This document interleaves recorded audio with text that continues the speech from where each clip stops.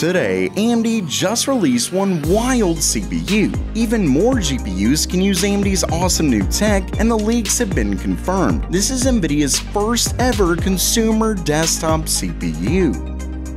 Welcome everyone to Gamer Melt. First up for today, AMD just released a wild CPU, or should I say re-released. Actually, it's a re-release because AMD just launched the Athlon 3000G for the third time. That's right, the CPU was originally launched all the way back in 2019 as an entry-level AMD processor, but a new variant was later launched in 2023 with a better cooler and a newer die based on the Dolly architecture. As it states, this was an offshoot of Raven Ridge, but it was still based on 14 nanometers. It was just a cheaper way to manufacture it. And this brings us to the re-release, because AMD has an even newer version based on the newer Dolly architecture, and it's currently on sale for around $40. Now, while that may seem like a decent price, don't forget that this was considered an entry-level product in 2019, so now it's essentially a snail. I'm talking it comes with just 2 unlocked Zen cores, 4 MB of L3 cache, a 35-watt TDP, and 3.5 GHz clock speed.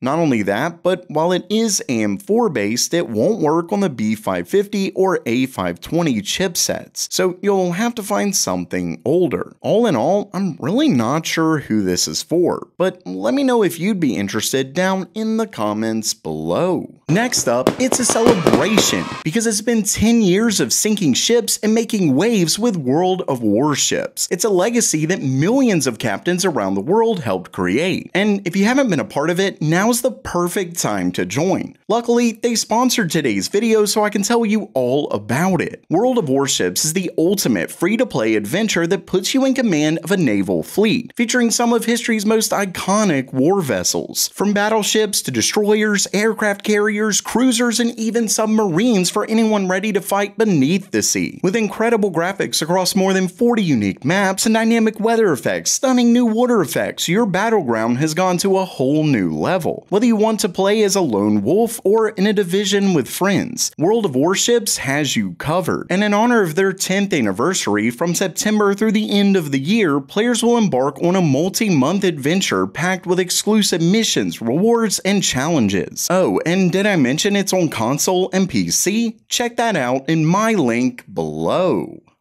And next up for today, modders just found a way to get AMD's newest FSR4 working on RDNA 2 GPUs, meaning RX 6000 cards. Remember, it was just a few days ago that modders got it working on AMD's last-gen RX 7000 cards. That was all thanks to the fact that AMD accidentally leaked their own source code for FSR4, and while they took it down, they put it under an open source license, so those who downloaded it likely have the rights to use it. But I'm of course not a lawyer, so we'll wait and see what happens there. Regardless, within those files, AMD was working on enabling FSR4 to use INT8 instead of its default FP8. See, only their newest 9000 series offers hardware support for FP8, but thanks to that leak, modders were able to make FSR4 work with INT8. First, they got it to work on last-gen cards with about a 7% performance loss in Cyberpunk 2077 when compared to FSR 3.1. And that may sound bad, but it's roughly 6 to 7 FPS less, yet looks much better. And of course, you're still getting a performance boost over native. So depending on the game and GPU, it could definitely be worth it. Well, they've done it again, but this time with RDNA 2.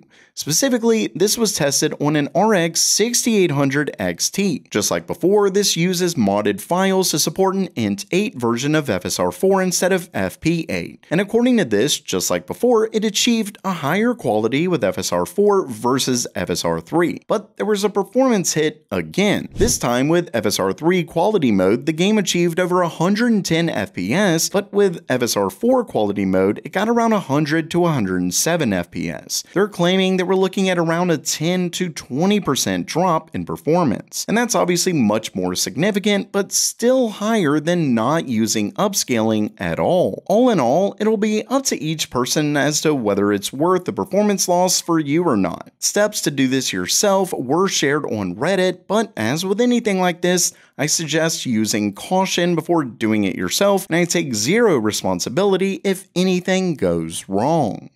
And lastly for today, Nvidia just confirmed all the leaks about their first ever consumer desktop CPU, meaning not the desktop chip that was just made for AI, but an actual product for you and me. So for those who haven't been following along, all of this started all the way back in May of last year, where rumors began spreading about Nvidia teaming up with MediaTek to launch a chip for the AI PC market. And while it does have AI in the name, remember that AI PCs are just what Microsoft and others are calling these new PC chips with NPUs in them, like the Snapdragon X Elite processor and even AMD's newest stuff. So these are consumer chips that can do way more than just AI. It's really just a marketing category. Either way, fast forward to this year and Nvidia announced the DGX Spark system with their GB10 superchip made alongside MediaTek. And while this was fairly interesting, it certainly wasn't the consumer chip that we originally heard of. This was really just made for AI in a desktop form factor. But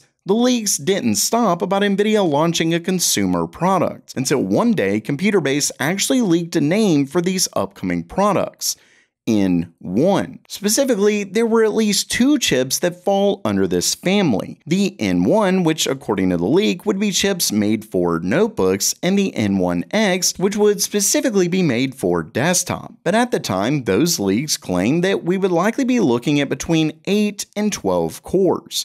But we later started hearing rumors about a 20-core part, which is the same number of cores in the GB10 superchip. And about a month later, someone found the first benchmark of this N1X, proving that the name is likely real, as well as that it comes with 20 cores. And this brings us to today's story, where Nvidia's own CEO, Jensen Huang, was answering questions about the Intel and Nvidia team-up, and during that, he said, quote, "We also have a new ARM product that's called N1, and that processor is going to go into the DGX Spark and many other versions of products like that." Basically, this confirms that, for one, the leaks about N1 processors are correct, and second, that it is based on the same chip as the DGX Spark. Now, that doesn't mean that they won't use cut-down versions, but it would be made from that chip. Not only that, but given he says, quote, "and many other versions of products like that," I'd argue this confirms that Nvidia is definitely working on other products from this, and almost certainly those consumer chips, because the DGX Spark is ultimately a Linux-based product, while we've already seen the N1X benchmarks in Windows. With all of that said, I'm sure some of you are thinking that it may never be released given the recent team-up between Nvidia and Intel, but keep in mind that, for one, this statement from Nvidia was made specifically to say that their ARM partnership is strong, though obviously companies lie, but from what I'm hearing, the products from Intel and Nvidia likely won't be released for years. So until then, I definitely see Nvidia still releasing these. But of course, time,